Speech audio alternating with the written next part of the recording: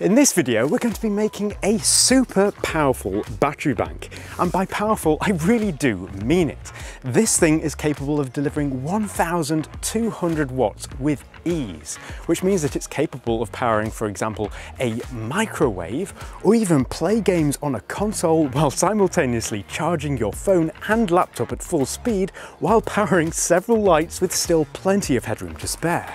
Wild. The method we're going to use to make this can be scaled up or down depending on your own projects or use cases, of which there are many which I'll be going into more detail about later, but for now, let's get building it.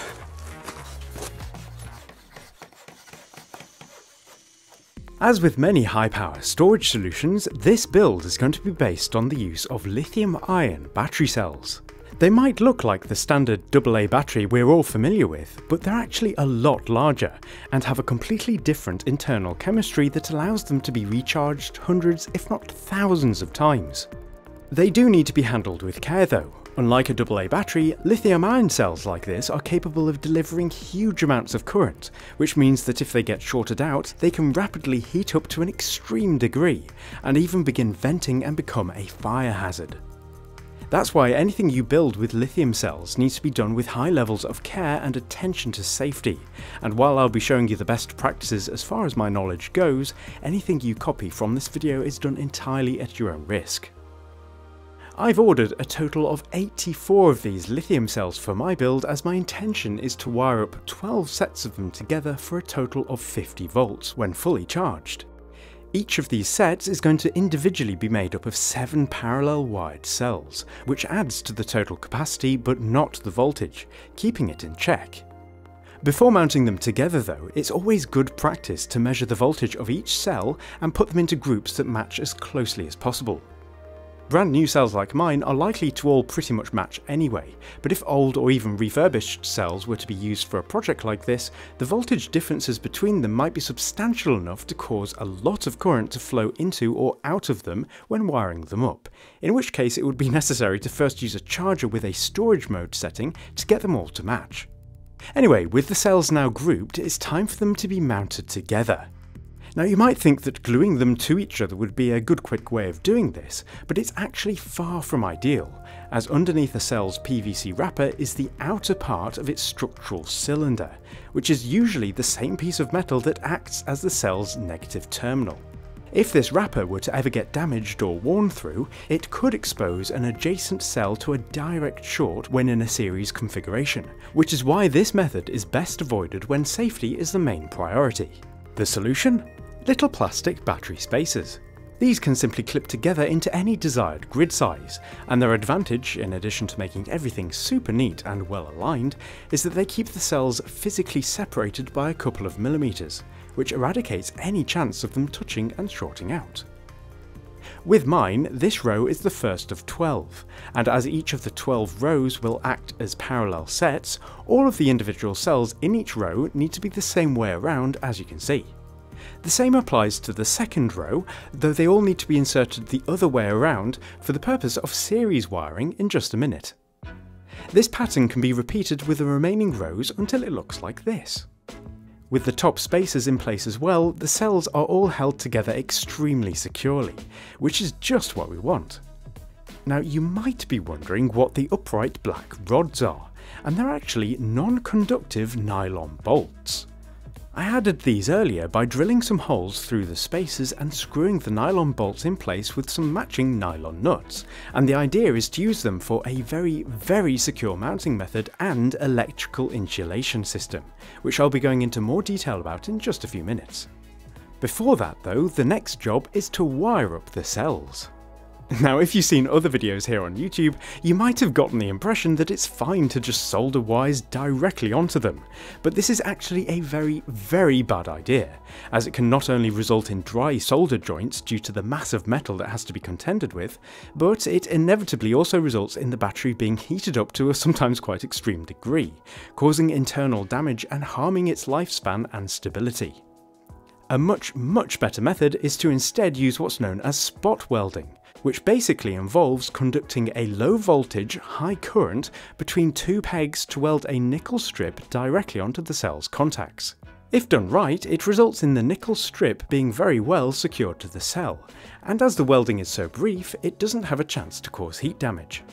For smaller builds, these cheap little battery operated units can do an adequate job of this, but only with thinner nickel strips. As I want to use some pretty thick strips for mine for high levels of current draw capability from the cells, I'm going to be using a much bigger welding unit instead. This does basically the same job, though it's got more settings and has the ability to do rapid burst welds and of course has a higher power capability. A lot of care needs to be taken when welding these strips in place though, as one wrong move or even just dropping a strip on top of the exposed battery contacts could be disastrous. So if you ever build something like this yourself, make sure that there are no distractions around, not even music, and quadruple check every placement of each strip before welding them to the cells. To keep things ordered, I've welded up all of the parallel connections first along the negative terminals of each row, with the top end of each strip being folded over the side for easy wiring of the balance cables, which I'll be explaining in just a moment. With that done, they can now be wired up in series to add the rows together. This basically results in a current path that flows from the left negative side of the pack into the next row and so on, winding through to the positive side of the pack where it adds up to 50 volts at the final positive connection. Thanks to the folded tabs, they can be used to monitor the voltage of each parallel row.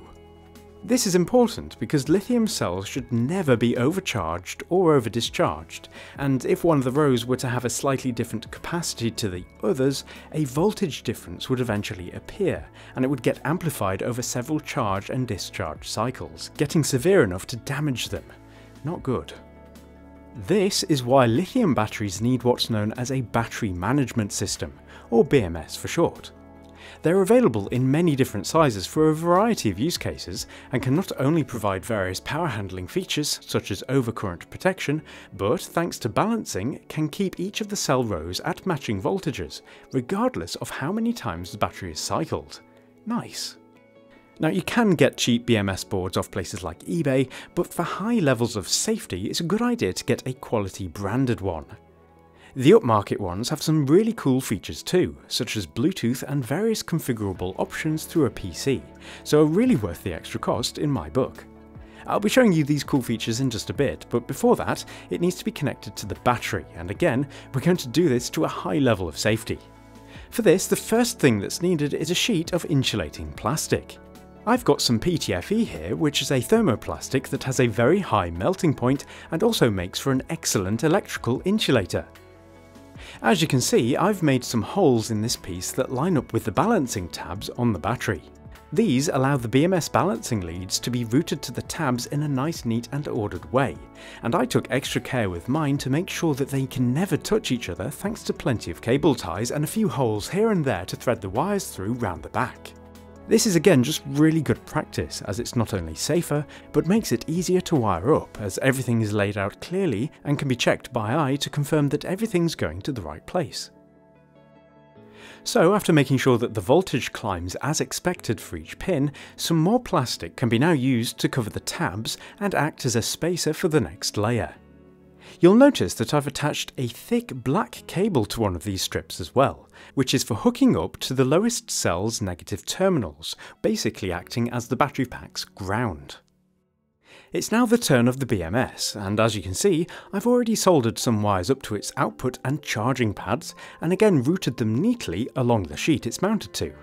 This sheet covers the internal balancing leads nicely, and once it's screwed in place, again using nylon nuts and bolts, the positive input and negative input can be soldered up to the battery, after which the balancing leads can be clipped in place. This now leaves the battery pack electrically protected by the BMS, though there's still a lot of exposed nickel strips that need to be covered before doing anything else. This is the first job where the nylon bolts come in handy, as I earlier used the battery spacers as a template to drill some matching holes in another sheet of PTFE plastic, which means that it can simply be slotted in place on top and held down with, you guessed it, nylon nuts. This process can be repeated for the sides and bottom as well, insulating and protecting the entire battery pack, using plastic parts throughout its internal structure. Nice. So with the core of the battery now complete, it's time to start working on the various inputs and outputs for it, including USB Type-C and a really nice outer shell. But before we get on with that, it's time for a quick ad from this video's sponsor, Private Internet Access. Data collection is big business, and certain websites will try and track your every online move wherever they can. And while you might not mind that for websites you trust, when you're actually exploring and browsing the web, who knows what kind of data you're giving away? Your location, how you interact with websites, device and browser information, and more can be collected and gathered into a digital fingerprint. An invisible profile of you and how you use the web. Not ideal. As part of a wider strategy, you should consider adding a VPN service like Private Internet Access to your digital toolbox for browsing securely. With Private Internet Access, you can mask your IP address, hiding it from websites so they have no idea where you really are. This is great for security and privacy, particularly if you're on a public network, but it's also great for doing things like watching a TV show that's locked to a specific geographical location, as thanks to Private Internet Access you can choose to appear to be browsing from any one of over 70 countries, thanks to their thousands of servers around the world. With a single Private Internet Access subscription, you can protect up to 10 devices at a time, and there's a strict no logs policy in place. So if you'd like to try them out, you can find a special link in the description through which you can get their complete service for less than $3 a month, with 3 extra months completely free. It works with all major operating system platforms, and there's a 30-day money-back guarantee for peace of mind as well.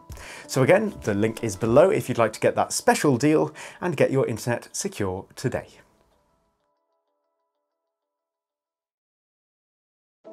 So while the battery is electrically insulated brilliantly with the thermoplastic, it's not protected well physically, so would likely get damaged if knocked about a bit.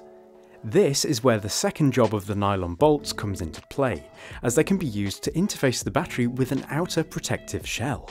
These nylon bolts are individually pretty weak though, so it's a good idea to average them together with a strong metal plate.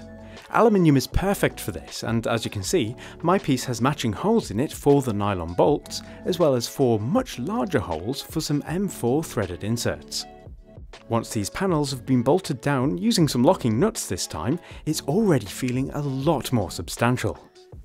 The final layer though consists of 2 side panels, again made of aluminium, reinforced with angles around their perimeters. I've already carefully added threaded inserts to them and mounting holes here and there, but before screwing them in place they definitely need some sprucing up with some vinyl wrap. This is a great quick way of giving them a manufactured look, and will go a long way to making the battery pack look aesthetically pleasing, an important factor in any DIY perks project, I'm sure you'll agree. Mounting them to the battery is just a case of screwing them to the threaded inserts that were just added, making it very secure indeed. So with that done, some small fans can be fixed to the top to push air through this upper chamber. This is important as the power delivery circuitry will be housed here, and the air movement will keep things nice and cool. For neatness, the panels that cover these areas not only have the same white gloss wrap applied, but also have some nice oak edging screwed to them as well. The same formula can be repeated for the bottom plate, which has some rubber feet applied, and the other side cover, though this one has an air outlet for the fans and a charging port which is connected directly to the BMS's charging input. So this is looking really good, especially for a battery, but good looks need good functionality to go along with them, which means that it's time to add the power delivery circuitry and output ports. In its current state, the battery is capable of outputting a maximum of 50 volts, which is great for some applications which I'll go into more detail about later, but for a lot of use cases it's simply too high, so needs to be regulated to a more useful level. My plan for this is to use some voltage regulators which can take the 50 volts and reduce it in an efficient manner to pretty much anything I want. I'm using 3 of them to achieve one 12 volt direct output, one 24 volt direct output, and one 24 volt internal rail that I can use for USB power delivery.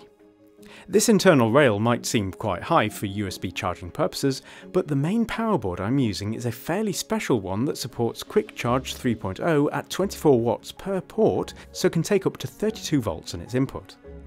As for USB Type-C, the only device I could find that provides full 90 watts power delivery from a DC input was this car charger, which can happily also take 24 volts, perfect for running off the internal rail.